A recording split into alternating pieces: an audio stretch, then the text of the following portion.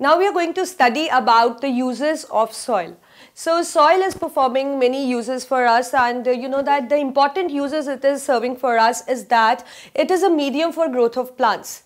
And as you all know that we are heterotroph, like all animals are heterotroph, so they actually depend upon autotrophs for the food.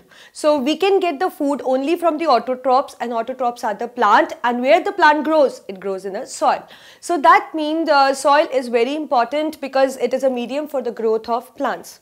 And why it can support plant? Because we know that we have already discussed that in the top layer consists of humus, minerals, nutrients, which are very essential for the plant growth, and moreover they support the plant also. So that means it is a medium for the growth of plant, and we also are we are also benefited in an indirect manner because we feed on the food, and food we get from the plants. Second, it is a habitat for an organism. You know that habitat is a place where an organism lives and dwells. So it is a habitat because we have seen that many organisms, means microorganisms also, and the organisms which we can see with the naked eye, they are living in the soil. So that is again an important thing because it is providing a habitat to certain organisms, maybe a microorganism or can be a macroorganism. Third, it is helping in percolation and retention of water.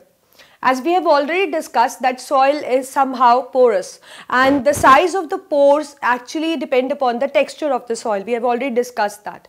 So you know that the cracks, or you can say the pores actually which are present in the soil, they can actually trap water, and the water which is held by the soil particle is called as, you can say, the soil water, and that water keeps the soil wet also, and it is taken up by the plant for the growth. As you all know that water is very important part because without water the plants cannot photosynthesize, and if they cannot photosynthesize they will not survive, and in return they will not provide any kind of food, fruits, vegetables and all, and we will also be deprived of the food.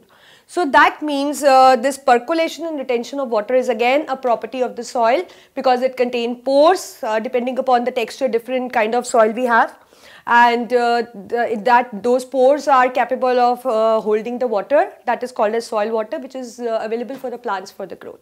So this is the three important use the soil is performing for us, that it is a medium for the growth of plants, habitat, and percolation and retention of water. And like as I have mentioned only the lines, you need to write few lines under it as I have discussed with you orally. You need to write these things under these main headings, that why it is a medium for the growth of plants. Second, what kind of organisms do you get to see in a soil, and how the percolation and retention of water, like what is responsible for that, and how it is useful to plants, how the plants are benefited due to this property. So this is what is the uses of the soil.